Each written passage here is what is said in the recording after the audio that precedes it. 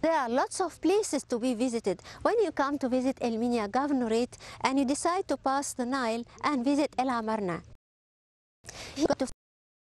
one of them is called Akhenaton Palace and the other one is called Nefertiti's Palace. The southern palace is the one that belongs to King Akhenaton. It was built of mud bricks and some architectural elements were built of stone. The palace actually was ruined, but the site is magnificent and you ought to visit it when you come to visit El Amarna. At the beginning of the reign of King Amunhotep III of Egypt, and exactly before the second year of his reign, the king married one of the greatest women in the Egyptian history. For her power in and out of the country was one of the major factors that influenced the destiny of the empire during that period. She was Queen Ti.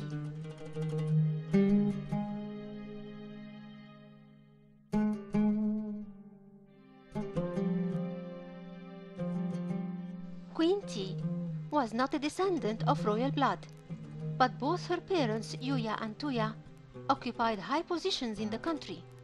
For her father, Yuya, the priest of god Min, and her mother, Tuya, was a supervisor of clothes in the royal palace and a maid in the palace.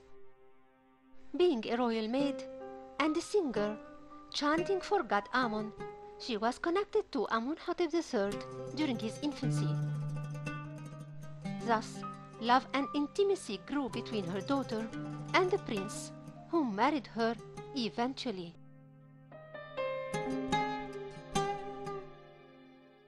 That marriage was a rebel against the pharaonic traditions, which had an obligation of marriage of the king to a princess who carries the royal blood in her veins, so that her son would be guaranteed 100% to be a son of a royal queen.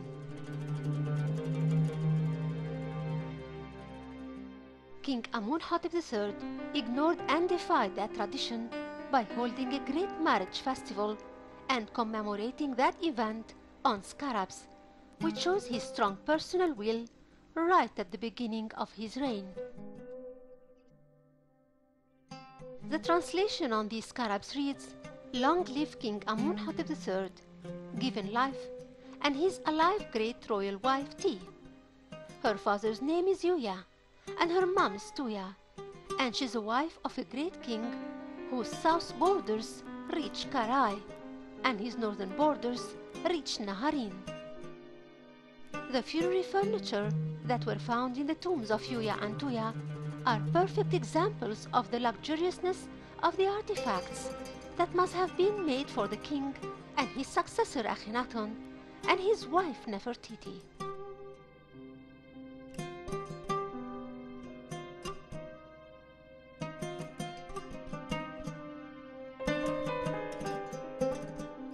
The remainings of the palace of King Amunhotep III attached to his funerary temple, called Habo, in the west bank of Luxor, show how great it was, and decorated with natural scenes executed with the finest art of its time.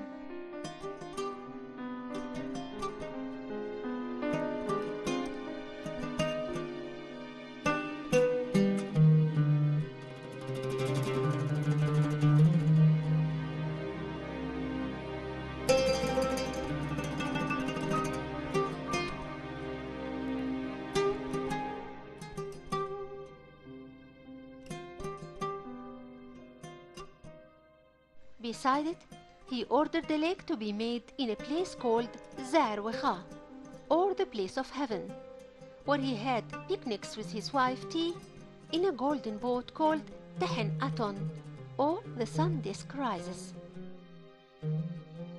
The history of digging the lake was inscribed on a scarab, stating that this great lake, which length was over a mile and breadth half a mile, was dug in just 15 days.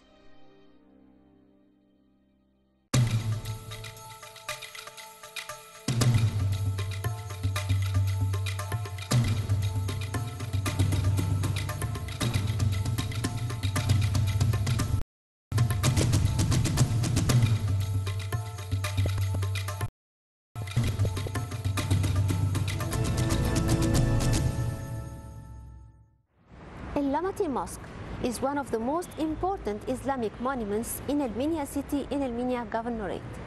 It was built during the Fatimid Islamic period, but it got its name from the Ayyubian period. It was Najm ad-Din al-Lamati who gave his name to this mosque. It was renovated during the Ottoman period. It's located by the Corniche Street in Al-Minya, next to El Fuli Mosque. So when you come to visit Al-Minya, make sure that you pass by its most important Islamic monuments. The Fatimid Caliphate is an Islamic Shiite Caliphate of the 10th to the 12th centuries. They are from Arab origin and spanned a large area of North Africa from the Red Sea in the east to the Atlantic Ocean in the west. They ruled territories across the Mediterranean coast of Africa and ultimately made Egypt the center of their rule. They claimed their descent from Fatima, the daughter of Prophet Muhammad. In 921 AD, the Fatimids established the Tunisian city of Mahdia as their new capital. In 969, they conquered Egypt, and 4 years later, they established El-Qahira, or Cairo, to be the capital of their caliphate. Egypt became the political, cultural, and religious center of their empire. That was during the ruling of Al-Mu'izz al-Din Allah, whose troops led by Jawhar al-Qa'id invaded Egypt, fighting and winning the ruling family then called the Ikhshidids. There were 14 Fatimid Caliphate ruling Egypt. Each of them constructed mosques and palaces and buildings in extravagance, showing their multiple power and luxuriousness. The most famous of which is Al-Azhar Mosque and School. It got its name after Fatima al-Zahra, the daughter of Prophet Muhammad. The Fatimids printed their own style of art in their buildings, for one of their arts is using the carved and engraved stones in abundance, especially at the facade of the mosques, sometimes with decorative plant features, like the open bud flower at the gate of Al-Aqmar Mosque. Kufian handwriting also spread at their time, which letters ends in leaves. Walking down Al-Mu'izz al-Din Allah long street in Islamic Old Cairo would illustrate the magnificent Fatimid constructions and bring remarkable fascination to the beholder.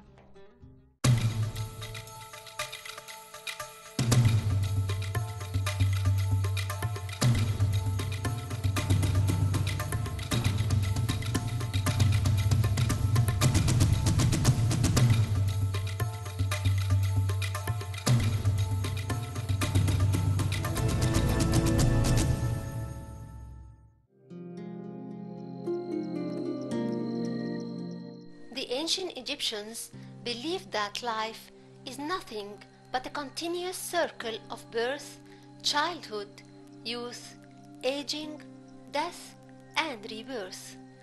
And to achieve it, certain elements had to be well preserved, including the body, which needed to be mummified and placed in a good coffin that carries the feature of the deceased, to make it easier for the soul to recognize it when the time comes for it to dwell in its owner.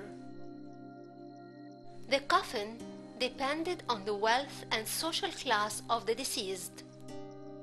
For example, the anthropoid coffin of Pa-Di Amon, the high priest of Amon, is composed of a body and its lid.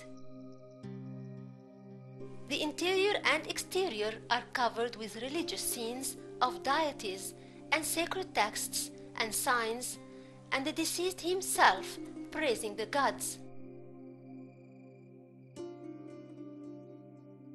God Anubis is a jackal-headed god who sits at the gates of the tombs and guards the cemetery. His black color symbolizes death. He also watches over the process of mummification, and thus he is called the Lord and Protector of the necropolis.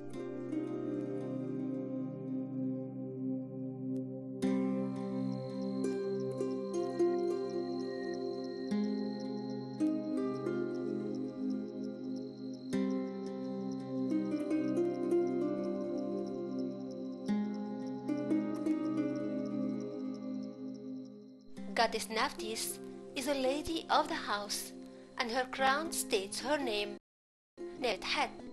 She mourns the deceased with her sister Isis and protects him with her long wings. Before the body is buried, it had to be taken on a boat to make a pilgrimage to Abydos temple, where god Osiris, the god of the dead, resides.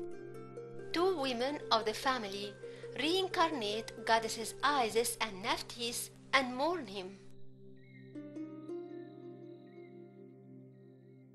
All these rituals combined are basics of the creed of immortality, by which the ancient Egyptian conquered his fear of death, knowing that it doesn't terminate life.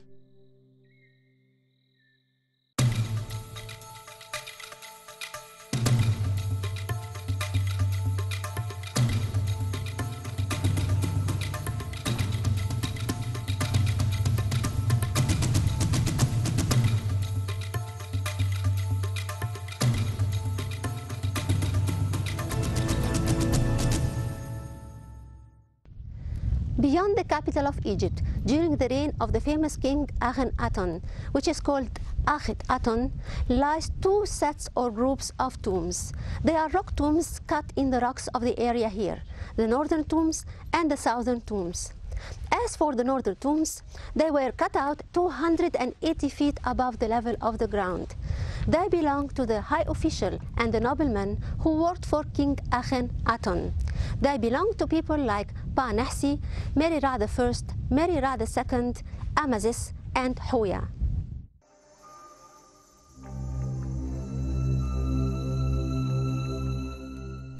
One of the greatest pharaohs who created a massive controversial series about religion in ancient Egypt is King Akhenaton.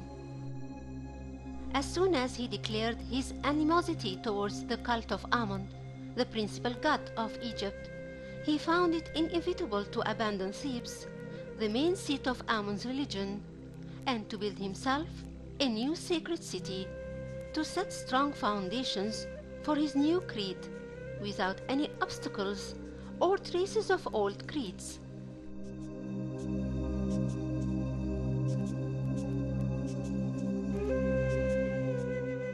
He chose a fresh area in Middle Egypt, where hills are miles away from the shores of the Nile.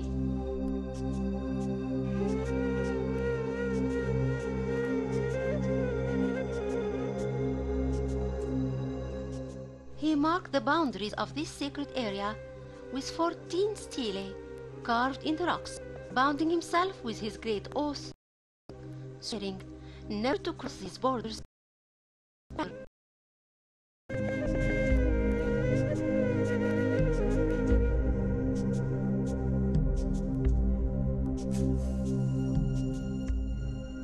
His oath says, "My oath is the truth, and what I like to say, and I will never like to say it, is void for eternity." The southern stele that lies on the eastern mountain of Akhet-Aton, the one I stand in front, I will never cross it to the south forever, and may the southwest stele be right across it exactly on the western mountain of Akhet-Aton. That's how Akhenaton made for each stele in the east another one matching it in the west side.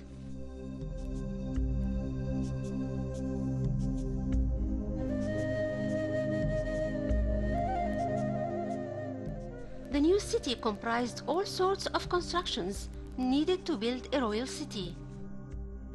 It had palaces for him and for his queen Nefertiti, with a lake to enjoy sailing in it privately, and more than one temple dedicated for the cult of Aton. There were houses for the people and storages, and workshops for the artists, including the workshop of Thutmose, in which the famous head of Queen Nefertiti was found.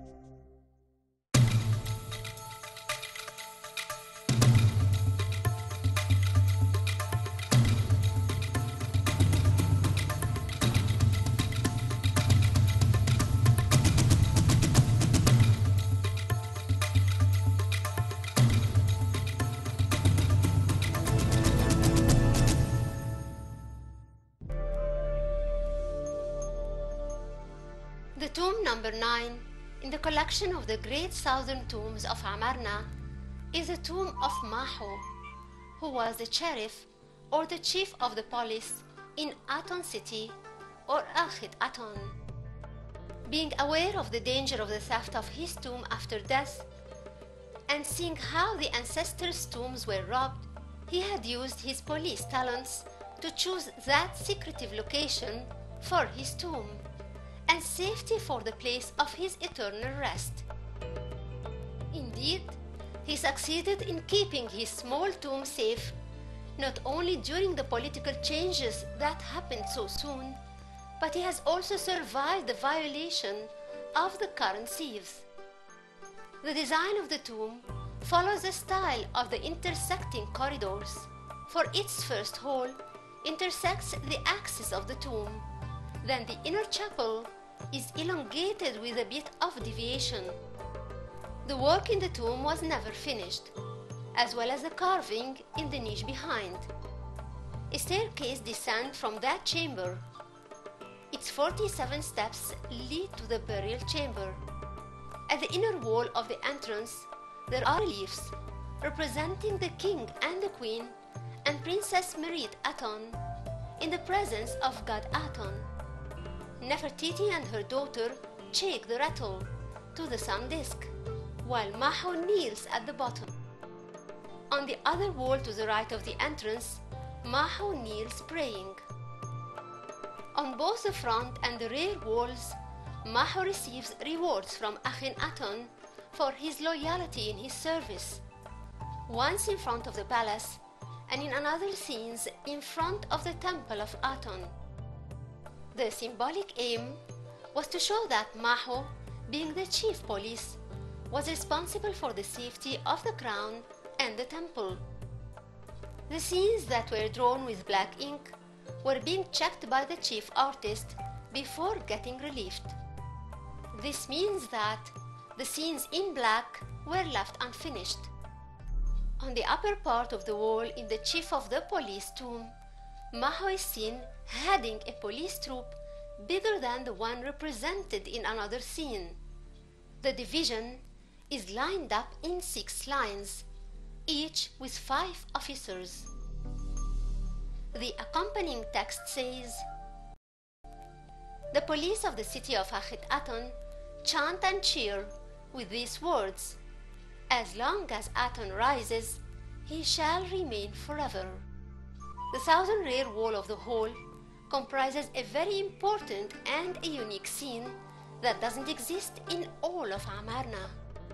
Obviously, it was painted specially for the chief police.